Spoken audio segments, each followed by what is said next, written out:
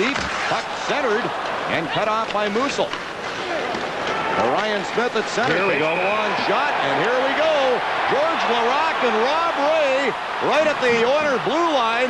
Laraque trying to throw the lefts, and Laraque warned Ray that he was coming after him because Ray and Paul Cruz did some running around in Edmonton last Friday against the Oilers' top unit, and George Laraque told Rob Ray that this was going to happen. And so far it's been Ray hanging on, and now he gets thrown to the ice by Big George. A unanimous decision, no doubt about it. Well, Laraque showed Ray that he wasn't kidding around. And the Oilers off to a great start in Buffalo.